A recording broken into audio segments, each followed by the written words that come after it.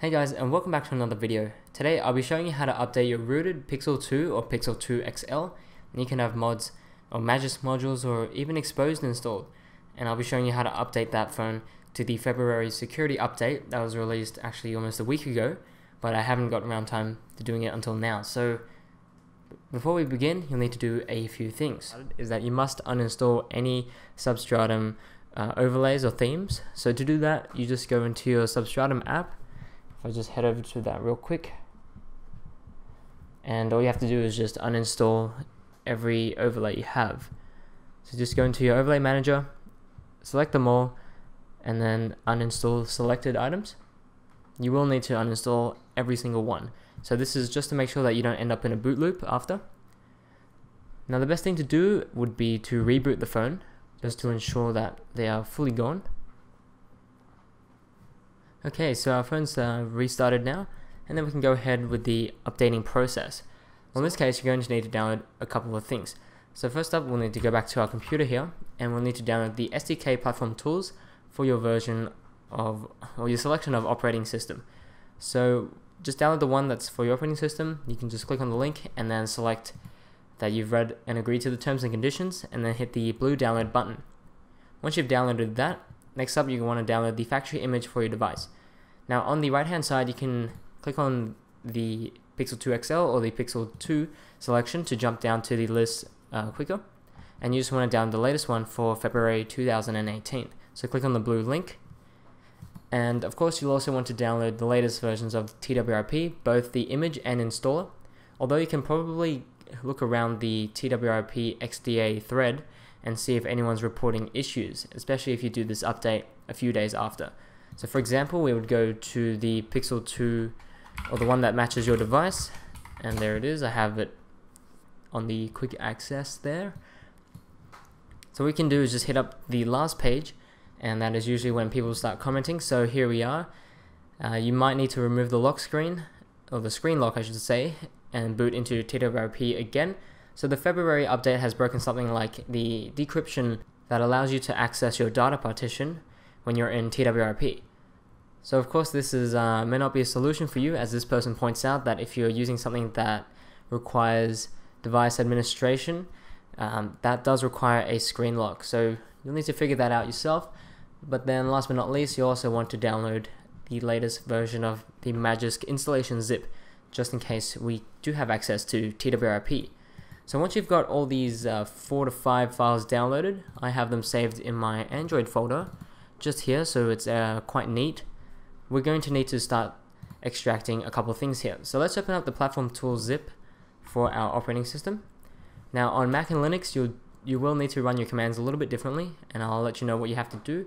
But otherwise, you just need to extract, or open up the platform tools and extract the ADB.exe and DLLs, and of course the fastboot.exe as well, and also the libwinpthread-1 DLL. Drag all those 5 files out, and once you've done that, you can close the platform tools zip file. Next up, you'll want to open up the factory image that you've downloaded for your device. Open up the folder within it, and we're going to update the bootloader and radio as well, so drag those 2 images out. And then we'll also want to extract the image zip file here. We're going to be using the fastboot update command to make sure we flash all the files there.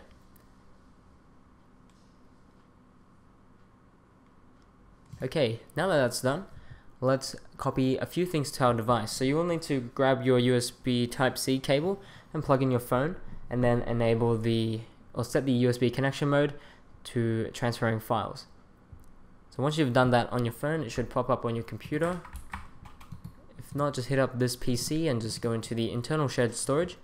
I'm going to copy everything into I'm just going to copy everything to the root directory. So you can see I already have my TWRP installer there, so that's fine. If you already have stuff there, you don't need to copy it. I'm going to copy over the latest version of Magisk and delete the old one, just so we don't get confused. And that should be it. So you only need to copy over the Magisk installer and the TWRP installer. So let's head back to our device, where we will disable our screen lock. So just go over to settings, and then go over to security and location, then tap on screen lock, confirm your pattern PIN, and then just choose swipe. and remove the device protection. Once you've done that, you can now boot your phone into the bootloader, where we're going to update our phone using fastboot, and then go ahead and boot TWRP, install TWRP, and then also install Magisk again. So let's do that. We're going to reboot our phone. You can leave your phone plugged in. You can see I have an exposed module here, but let's just reboot our phone normally. And I'm going to hold the volume down button as soon as our phone turns black or the restart screen freezes. So about now, just hold the volume down button until we get into the bootloader. Alright, so once you're in the bootloader, now we can have some fun here. So we're going to go back to our computer, and we're going to open up a new command prompt window or terminal window, or even PowerShell window, in our same directory as our Android folder, where all our files are.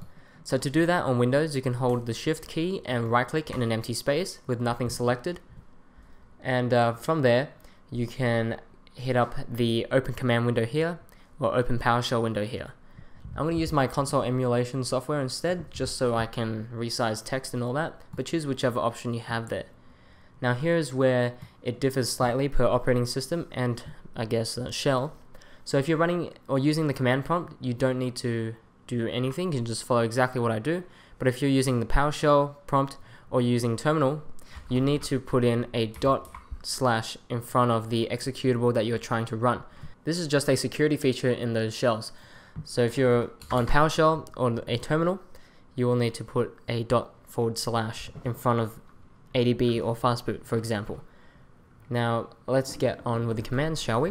So we're going to type in fastboot devices to check that our device is connected to our computer, and it is. So once you've done that, we can go over to updating our firmware. So we're going to update the bootloader first. So we're going to type in fastboot /bootloader, leave a space in the end and drag in our bootloader image. Now this is updated our bootloader B. So depending on which slot you are on currently, your boot slot, it will differ a little bit.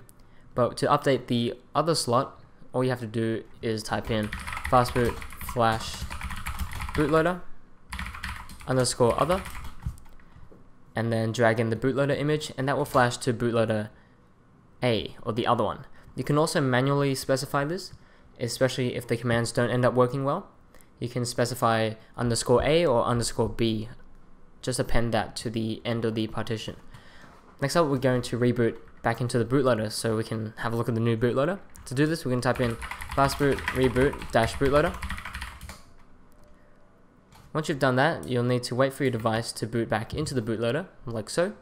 And then once you've done that, we can go ahead and update the radio image as well. So we're going to type in fastboot /radio, leave a space in the end and drag in the radio image, hit enter. Now that's going to update radio B. We're going to do the same thing but for the other partition, the radio partition. So we're going to type in fastboot /radio _other, leave a space in the end and drag in our radio image and hit enter. Now as long as everything says OK, we can now continue with updating our a big one, all the images there. So to do this, we're going to type in fastboot skip -reboot. You make sure you don't put -w as well, and then type in update, and then drag in our image zip file. Not the factory image, but the one we extracted outside, starting with image, and then hit enter. Now that is going to extract all the images to our disks and then flash it to our device. This will only update one half of the system, so the current slot that you're on, and is usually alright with that. So once this is done, it will return us to the command prompt where we can continue and flash TWRP back onto our device.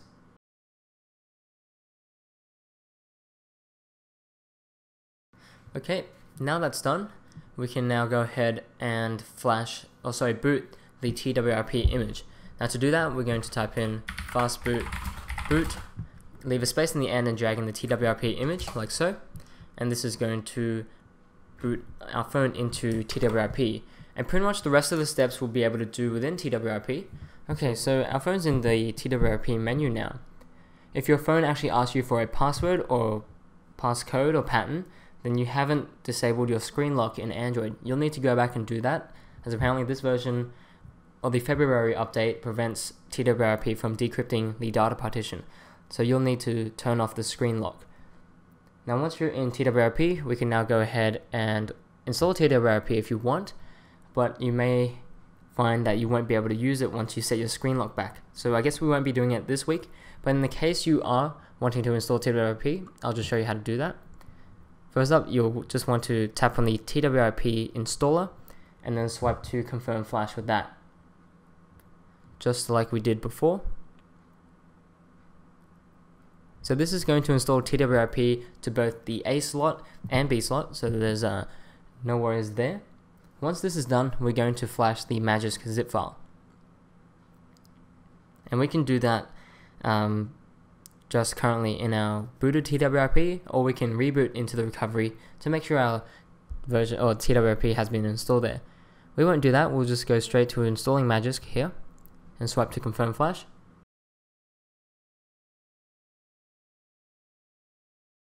Okay, now once that's done, we can just reboot our phone. I'm going to tap on reboot system there and wait for our phone to boot all the way up.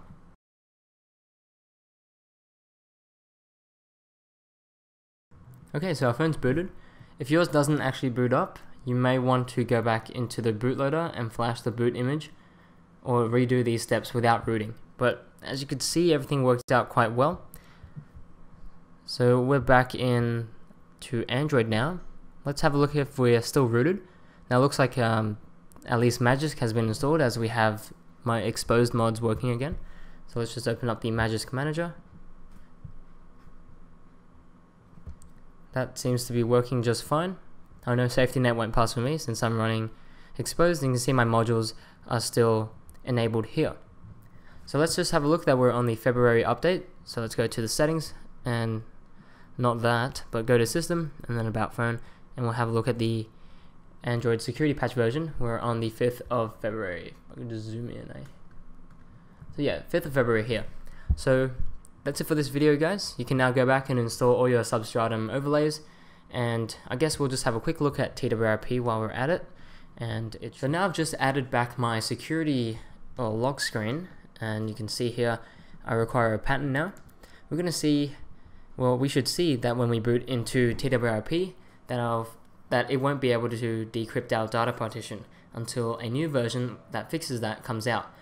So if you're waiting for that, feel free to subscribe to this channel, and I'll be uploading a video whenever that comes out detailing how to install it, although you'll probably know how to install it, but might as well let you know when that comes out. Or you can probably keep your eyes peeled on, I guess, the TWRP download page, or the XDA thread, or even on, I guess, some social media platforms, I guess. You can have a look around there. So right now when we boot into TWRP, it should ask us for a pattern, but then not be able to decrypt it, or a data partition at least.